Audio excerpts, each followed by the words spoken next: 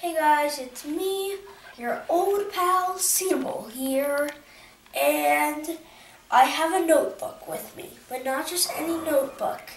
I'm going to reveal something pretty awesome.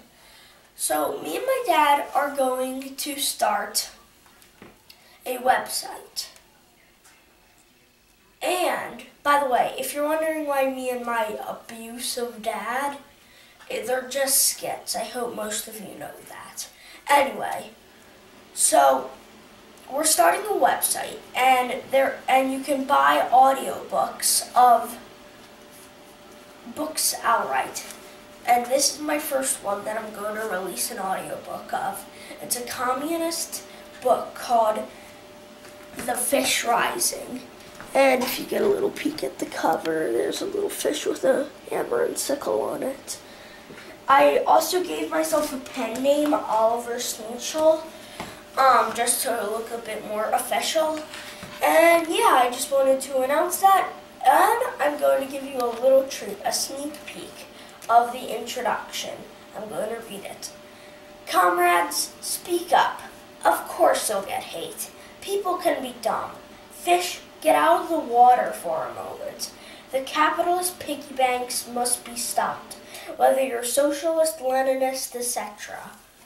And that's the introduction, and yeah. Hey guys, your old pal Sceneable here, and I want to make a video about why, to this day, after the time in history when it was founded, we still need communism.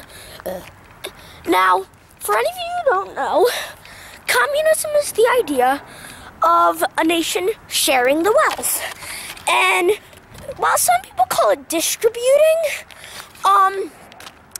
if I were to ever start a country with a communist government, wink, wink, wait 12 years, I'd probably make it like have these these buildings which you can put in money for other people to have. You know, kind of a share.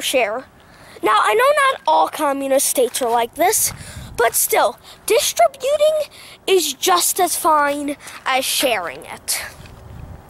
Well, I'm not explaining why we need communism, I'm just giving the difference between distributing. Because they technically are, because, hey, a parent could make their child share a toy or something. Anyway, now on to why we actually need communism. It's cold out here. I have two reasons. One, poor people, we really can't have poor people. It's not good for a whole class of people to be poor. People need money. We can't just let people be homeless because they can't get jobs. Money is important, so that's another reason we need communism. And secondly, some people might say, oh, we have welfare. Welfare just promotes lazy people. And I don't know, but I'm pretty sure welfare, especially down in the United States, costs a bit of moolah. So yeah, all those morons saying that communism is the same as welfare, you can go leave because you are just an absolute moron. Just look up the definition of that. I'm sorry I got a little heated, but when people say it's the same as welfare, I get really angry. Anyway, yeah, that's why we still need communism. Bye. Hey guys, so as you can see, I'm wearing red, and what color is what is associated with red? It's a certain political belief called communism. And I kind of identify as a communist in my political beliefs.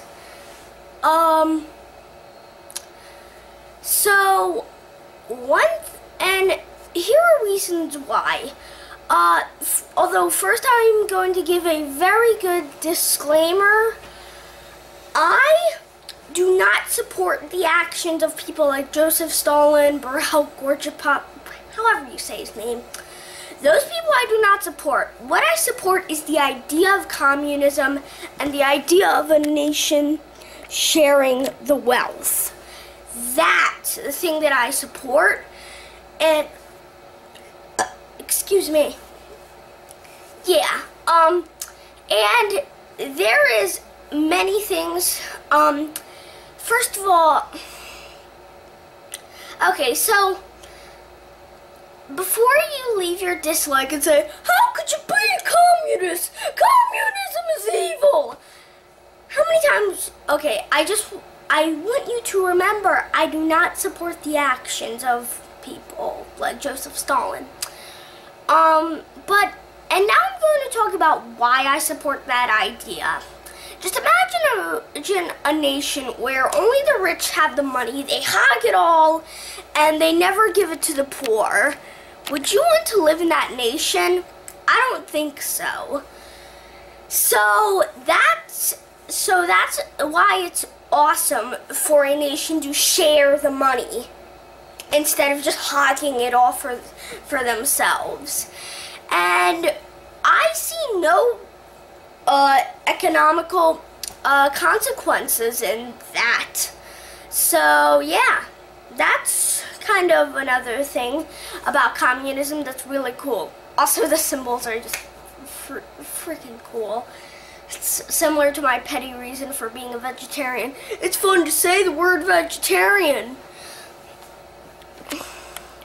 Anyway, I'm gonna go now because my camera is really low. Bye guys. Hey guys. Excuse me.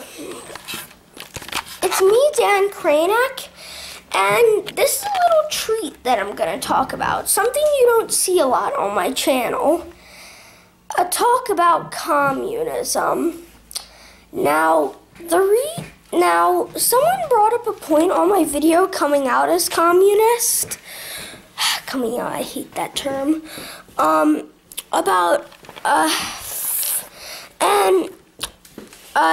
the point is very uneducated, and I have two things against the point. And basically, this is a parody to the Spinning Man. And basically, I'm just gonna talk about the point.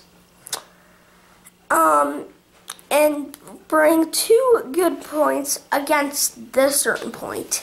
Now, the point is that if people work for their money, they deserve it, which is true.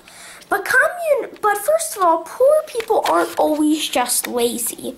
Some of them don't have access to jobs, or they were born into poor families. And they're under 21 and they haven't moved out yet. Or ever will move out because they're so poor. See what I mean there? Now, my second point is that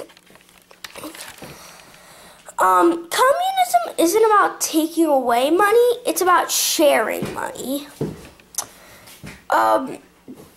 Well, sort. It's about taking away some money, but giving it to others as well.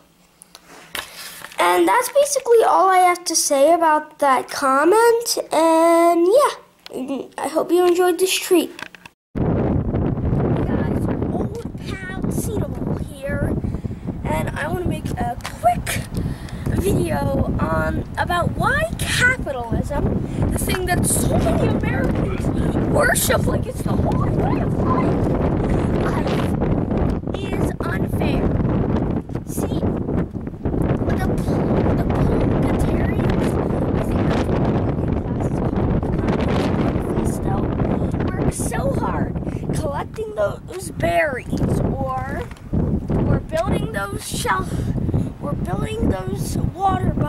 making those water bottles so you can drink out of them. Yet a lot of the money that they make off of that goes to the bourgeoisie. And that's basically capitalism.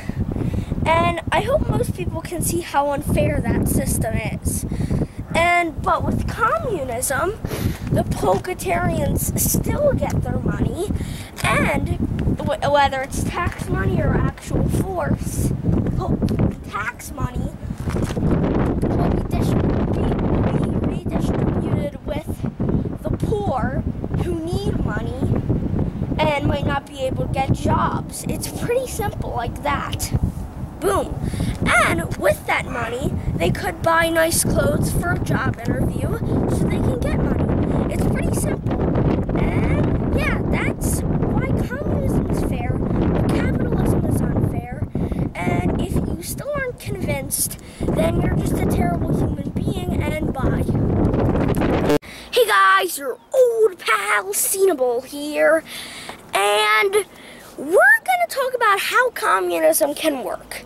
Now, a common question many communists are asked is, where does the money generate from? And that's a good question. Whether it's aggressive or you can't answer that one, or just an actual dire question, I'm glad to answer this. Now, there is a certain variant of communism, which I guess all my fans, I'll come up with a name for them, can call Sceneableism, I guess.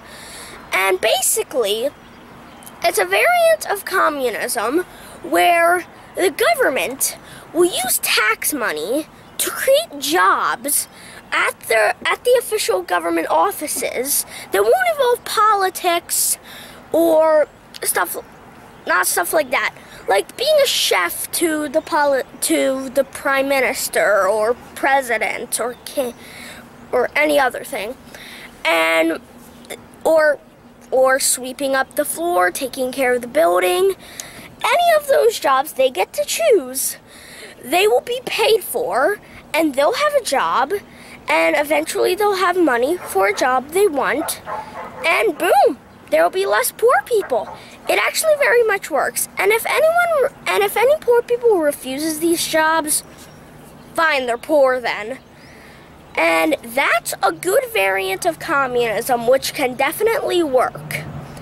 I literally see no consequences or anything bad that can happen with just hiring poor people to work with the government, not necessarily in politics, and them getting paid with tax money that people have paid with. Simple. Bah. Hey guys, Sceneable here, and I have to get this weight off my chest about Christianity and all the religions which claim that if you aren't Christian or Muslim or whatever, you're gonna burn. Now, I want to focus specifically on Christianity for this one. No other reason, but then that's the one that most people can kind of think about when they come to this one. But let's say a Christian stole a diamond, committed a school shooting, and beat and fractured the bones of a puppy. Ew. But then an atheist donated to charity almost every month, worked at the soup kitchen, and was an animal rights and was a woman's right advocate. I don't know why I changed it. But he was an atheist, so God will send him to burn.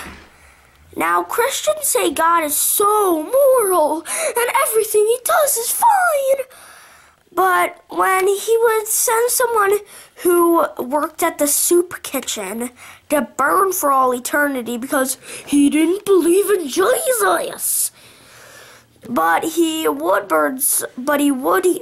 grant heaven to someone who believed in Jesus, even if they molested 7 children. And that just does not sound too kind for any God to do. And if you want to claim he's moral, you have to give an explanation for that. And it's unforgivable to burn someone who was a woman's rights advocate for all eternity because they didn't believe in you. Anyway, that's just something I needed to talk about. The Bible is a theory. A lot of Christians might listen to that and think that I'm just someone who wants to escape from sin and his accountability. But no, the Bible is a sin. Sorry, it's a theory. It is nothing more than a theory. A theory. That's all it is. A theory. Now I'll stop repeating myself and talk about my stances. The Bible is a theory. It's a theory with so little evidence. Read the Bible. There's so much that you'd have to be a Greek god to speak of and be 100% certain of it. Stuff like striped cattle, a talking snake, so many things that prove the Bible is just a big, long, 2 Testament, 66 book long theory. And I'm not excluding the Quran. The Quran is a theory. A lot of Muslims might hear that and think I'm someone who just wants to escape accountability for my wrongdoings. But no, almost all holy books are theories. They're all just theories. They all have so much weirdness in them that it's hard not to think they are just a theory. Theory. Theory. 2 syllables. Excuse me. Again, excuse me. The Bible and the Quran, they both are just things that are theories. I'm an agnostic. And you can be an agnostic too. It's good to be an agnostic. Being agnostic means you can be free from the theory of the Bible. It means you don't have to live your life afraid of what could exist, but only afraid of what bad things could happen in the one life that is proven to exist. This is why the Bible is a theory. All it is stuff that is unproven. It's all stuff made to make people scared to live the life in ways they might want to, and live their life a scared and afraid robot like the Skylanders. Or any other robot, honestly. That's all it is. A theory made to control people.